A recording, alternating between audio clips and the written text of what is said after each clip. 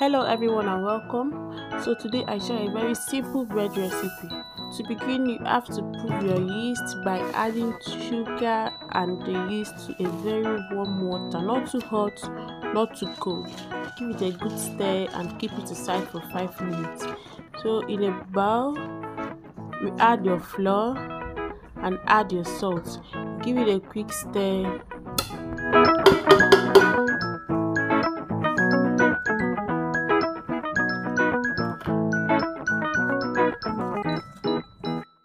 So now you introduced the yeast. As you can see the foam on top of the yeast, it means the yeast is active. If you prove your own for 5 minutes and you did not see, your bread will not rise. So you introduce the yeast into the flour mixture and mix. Give it a good mix. First I have to go in with this spatula, then with your hands.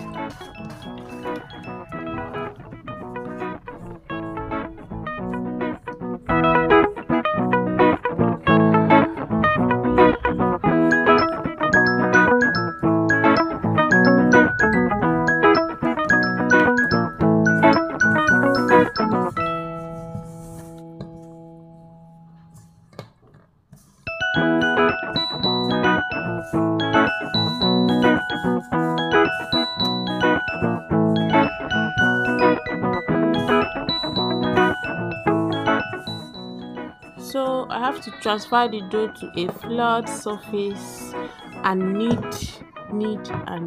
Guys, you have to knead for 15 long minutes. Bread is all about you need, unless you have a stand mixer or a hand mixer. So you go in for 15 minutes until the mixture is stretching.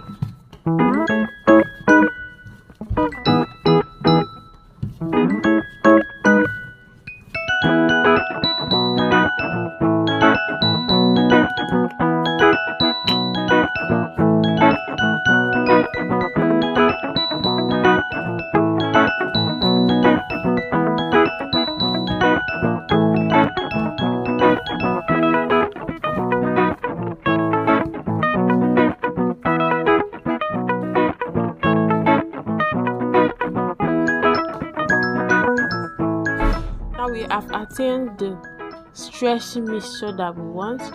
You grease your bowl and place the mixture inside the bowl. Cover it to rise for 1 hour. So you get your bread pan ready by rubbing butter on it and sprinkling a little flour. Make sure the flour touches all the pan.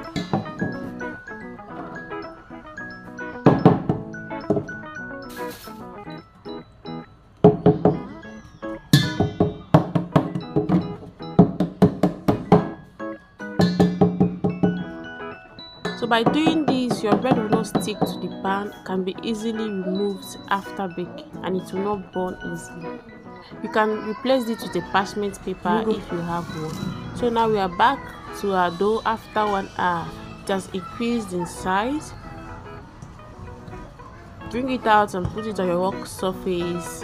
Roll it out, don't roll it out too flat. Then apply a little butter on it.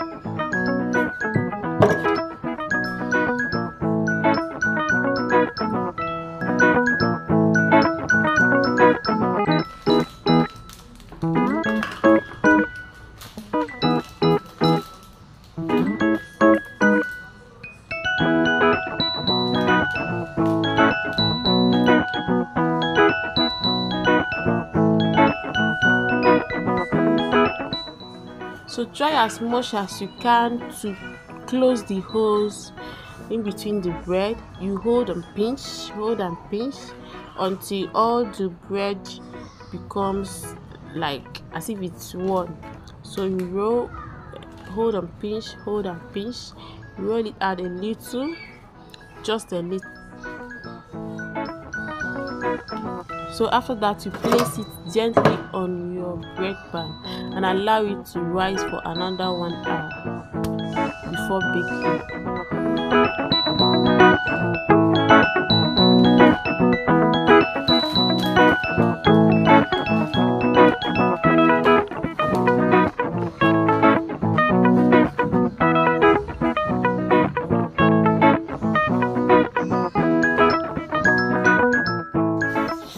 So to bake, you sprinkle a little salt. You can actually do without the salt.